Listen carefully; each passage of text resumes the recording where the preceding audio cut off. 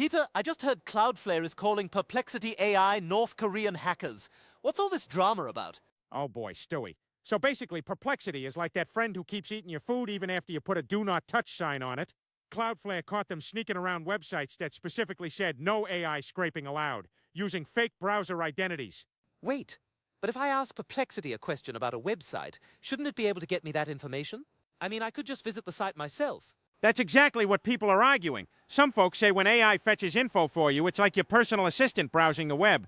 But website owners are like, hey, we want you to visit our site, see our ads, not let some AI steal our content.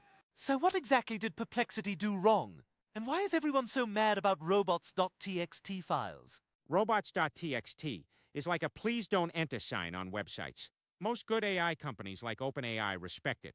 But Cloudflare says Perplexity was disguising itself as Google Chrome and using sneaky IP addresses to bypass these blocks. They caught them making millions of requests daily across thousands of sites. Follow for more AI stuff.